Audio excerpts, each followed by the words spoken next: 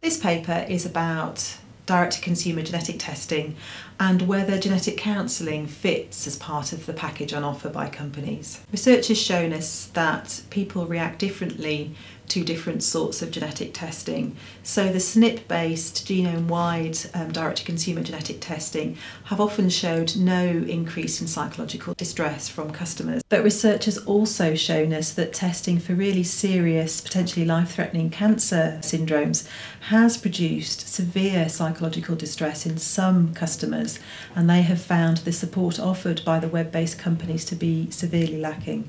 We looked at the websites of direct-to-consumer genetic testing companies available on an internet search and available to European-based customers. And we interrogated these websites to look for the information that might be available about the psychological impact of the tests on offer. And we found in most cases what was not on offer was genetic counselling as would be described by the professional organisations that represent genetic counsellors.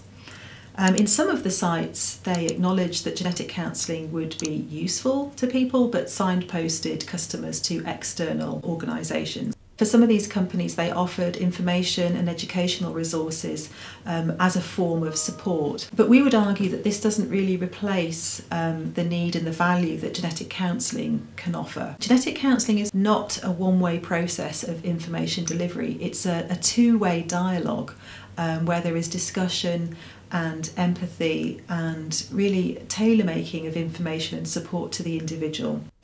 What we're not suggesting is that genetic counsellors have to gatekeep access to all direct-to-consumer genetic tests, but what we are suggesting is that genetic counselling should be available pre- and post-test, particularly for genetic testing for serious life-threatening conditions, because it may be that prior to the test people don't actually anticipate they'll have any psychological fallout, but it's when they get the results that they realise they are reacting in different ways to what they imagined, and a genetic counsellor can really help them with that.